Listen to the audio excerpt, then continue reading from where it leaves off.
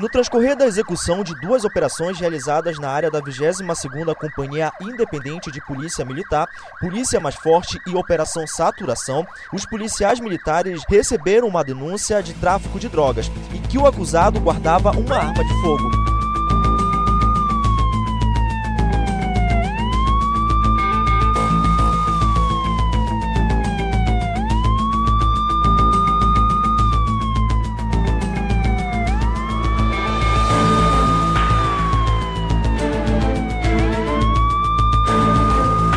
Durante a identificação da casa e a abordagem ao acusado dentro do imóvel, foi encontrado pelos policiais militares uma significativa quantidade de entorpecentes. Uma pedra de óxido bruta pesando 9 gramas e 48 papelotes de óxido pesando 9 gramas. Em ação contínua, também haviam 3 munições de arma de fogo.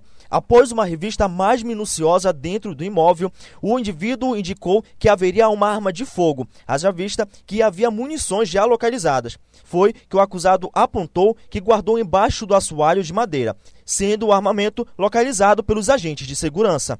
E a partir daí, drogas e seus apetrechos e arma de fogo e o acusado foram apresentados na Delegacia de Polícia Civil de Portel para as autoridades de plantão para serem realizados os procedimentos cabíveis.